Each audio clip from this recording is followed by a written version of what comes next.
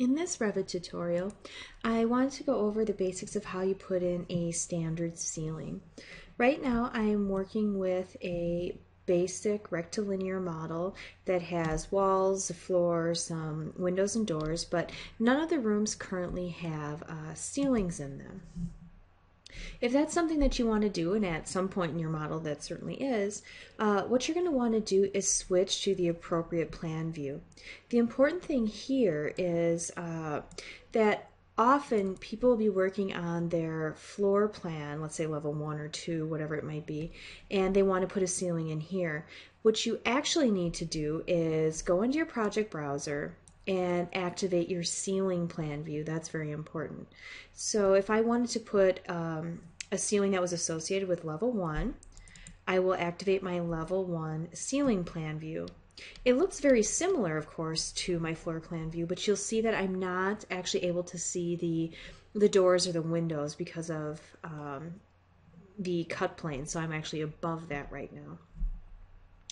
To put in a ceiling, we're going to go to the Architecture tab in the Build panel, and then we're going to select Ceiling. Once I've picked ceiling, the first thing I'll want to do is come over to the Properties palette and decide what kind of ceiling it's going to be. You'll see that we can do generic,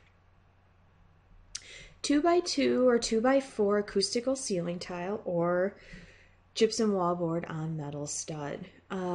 If I wanted to perhaps put in just, a plain drywall ceiling, I could pick this one. Generic would, be fine too. And then I'll come down and I'll see that I'm in fact constrained to level 1. That's what I want. And the height offset is coming in at 8 feet. It's important to really pick where you want the ceiling ahead of time. It can be a little tricky to deal with afterwards.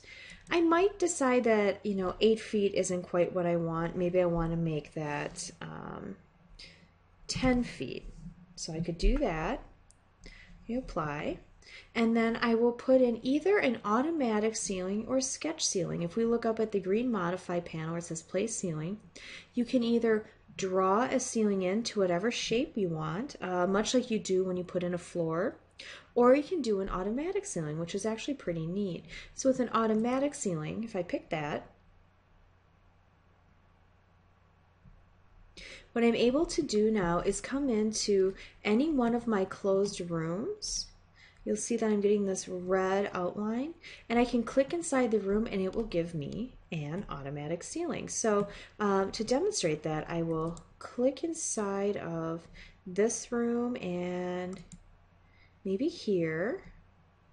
And well, I think that'll be good for now. Then I'll get out of it.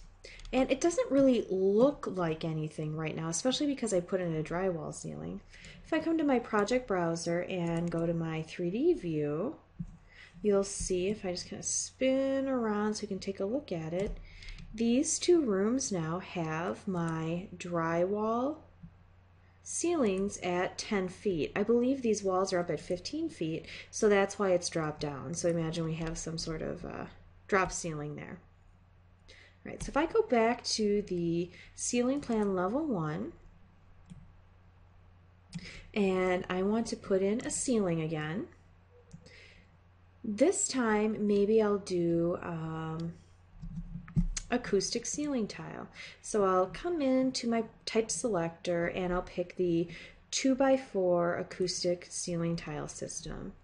When I click in here this time, you'll see that there is a grid that appears. Once I get those in place, I'll just click my modify tool to get out of that, and we now have that classic acoustic ceiling tile system.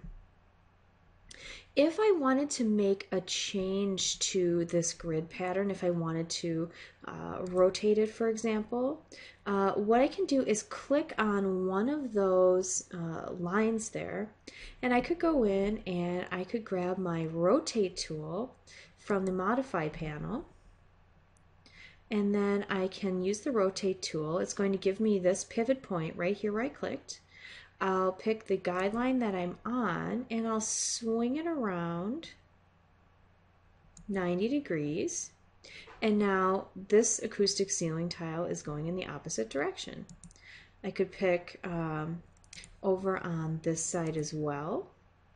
pick my rotate tool, and I could now rotate this ceiling tile grid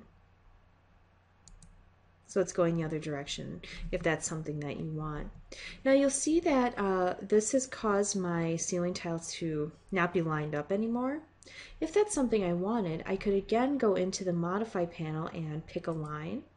And I could align perhaps the ceiling tile first with the one I want to stay and then the one I want to line up. So I could do it that way. Or I could even come in and say that, you know, I don't like these small little tiles that I have here. I could line up the wall first and then the ceiling tile. You can pick the wall and the ceiling tile, and so they line up a little bit more neatly. When you get these things lined up how you like them, don't forget you have the ability to constrain and lock them so that if the wall should move or change, the ceiling tile grid would maintain that same relationship. So that's putting in ceilings with the automatic ceiling, both as a drywall or acoustic ceiling tile. But if we wanted to actually sketch the ceiling, that's something that you will frequently want to do. If we went to the Architecture tab and Ceiling again, this time I would pick Sketch Ceiling. You'll get a teal or aqua blue Modify Create Ceiling Boundary tab. Just put in a floor. So this is once again a sketch-based element. So it has the same basic parameters. The real big difference, of course, is that this is a ceiling. It's going on the ceiling plan layer. What I could do is come in and either draw the shapes or use pick lines or something like that. That's totally up to you. But perhaps I wanted to do a ceiling maybe that had, you know, a rectangular shape like this. And then maybe I wanted to, you know, cut out a circle in it, or you know, something like that. Or maybe I'll do a couple. You know, maybe this is going to be there's going to be big pendant lamps hanging through that, or who knows what. At any rate, once you get the shape that you like and any closed shapes inside of it to create openings, you either have to hit the green check mark that says you want to keep it, or the red X that means you want to discard it. Remember, you can't move away from that tab and really do anything else until you actually resolve it.